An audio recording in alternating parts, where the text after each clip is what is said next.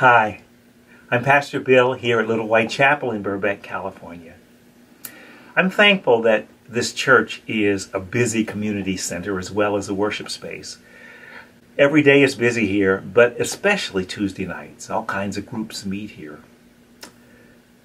One group that meets here, the Alateens.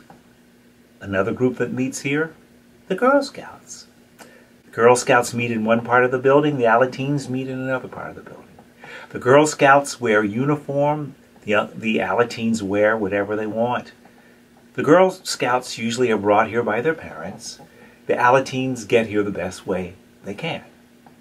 Both groups talk about different issues, and very seldom do they see each other, and I suspect they never would meet. But last night, the Girl Scouts made these scarves with skulls and crossbones on them. And they left them on the rail where the Alateens could find them, and they said, "With love from the Girl Scouts." Oh, you may call it a special project. I call it a Holy Spirit moment.